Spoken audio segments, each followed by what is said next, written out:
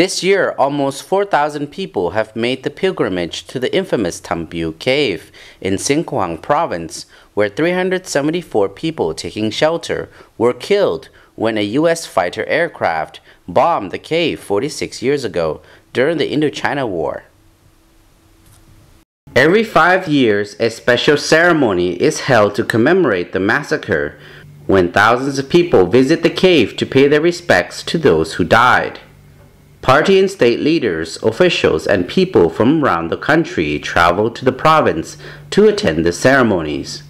This year, the visitors included the participants of a convoy of 136 vehicles that had traveled up from Vientiane and stopped off at the cave on Saturday. The convoy was organized by the Ministry of Information, Culture, and Tourism. It is said that most people who visit the notorious site are students from villages and universities in Viengxay, Champasak, and Luang Prabang provinces. Last year, more than 4,000 people visited the cave for a grim reminder of the horrors of war. American attacks in Viengxay province began in 1964.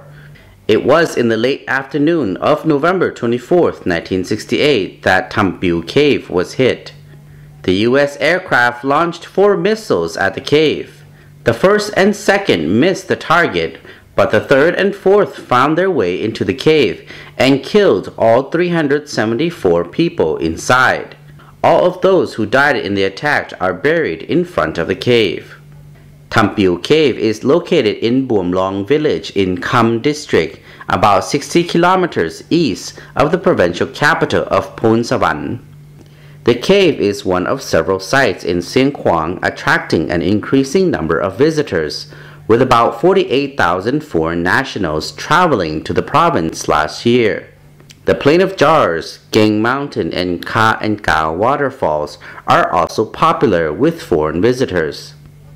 In 2013, Viengxay generated revenue of about $5 million from every 43,000 foreign visitors.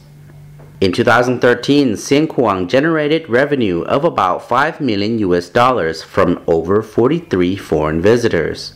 The number of tourist arrivals across the country is growing every year, with over 3.3 million people coming to Laos last year, a 22% increase on 2011.